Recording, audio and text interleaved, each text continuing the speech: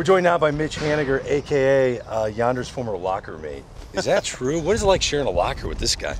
He was cool. He came over a little quiet, but I think that Danny Valencia got you to open up a little bit, so it was good. He talks good dude. A lot. He talks a lot, right? Yeah, towards the end. Towards the end. I was hitting. What happens when you hit? Yeah. You start talking. Yeah. All right, so what was it like being a teammate with this guy? It was amazing.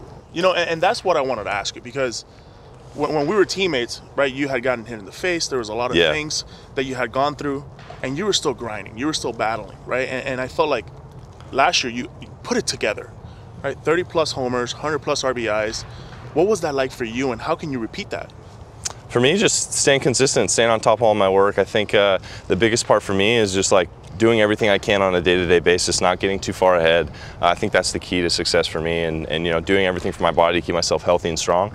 And like I said, every day, take it one day at a time. Don't get your sights out too far ahead of yourself. And with that being said, you know, when we were teammates, we had those big boppers, right? We had Nelson Cruz, we had all the veterans, Felix. It was something to look forward to going to the clubhouse every day. You got guys like Julio now who are looking forward to seeing you every day and seeing the way you work every day. How do you help those young guys like we got helped? I think just by leading by example. I think for me, the most I learned from you guys, you know, you, Danny, Cano, Cruz, Kyle, was you show up to the yard every day, you be a professional, you go about your business and look to get better and look to also get your teammates better. And I think nothing is better than seeing it. You know, you can say all the things you want, but then if you're not putting in the work, people aren't going to take your opinion if you're not putting in the work. So for me, it's like show up every morning, be the first one here, do all my stuff, and lead by example. How important was it for those young guys on that run down the stretch last year to be part of that, where you're playing meaningful games in September?